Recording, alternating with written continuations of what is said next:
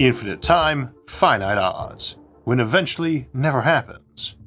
We often hear that if something has even the tiniest chance, then given infinite time it must happen. Buy that lotto ticket every day and eventually you'll win.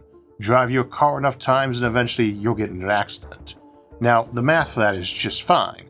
Any finite probability, no matter how low, must eventually occur, and indeed many times on an infinite timeline, or if you roll enough proverbial dice. But that's not really true, and we probably don't have infinite time anyway. The universe is finite in age and probably size, and may not last forever or extend everywhere, though perhaps some wider multiverse or cosmos does.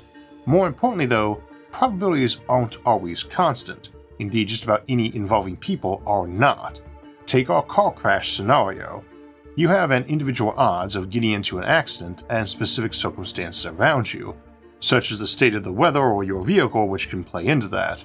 But a human over time will generally learn from their mistakes and those of others and begin becoming a safer driver.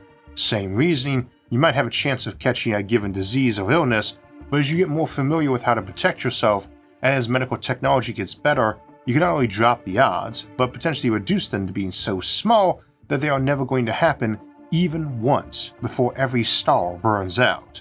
A self-replicating machine mutating into something dangerous can, through cautious design, become so unlikely to do so that it won't happen before then, and after entry wipes our power sources out, it obviously can't do it anymore.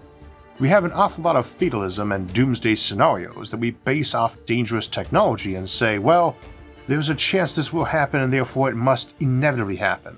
And that viewpoint isn't exactly wrong, but has to be tempered against the importance of actually knowing those odds, and they can shrink through deliberate action and preparations. We must remember that anytime we have statistical odds, they are simply a mathematical representation of what we believe the physical reality is, overall, on average, never for an individual event. Thus, the fear that we'll eventually blow ourselves up with nukes or mess up with AI and get wiped out by it, while definitely possibilities, should not be viewed as inevitabilities on huge timelines or even maybe infinite ones. Even with infinite time, some chances never pay off, and our very finite cosmos eventually is far from guaranteed.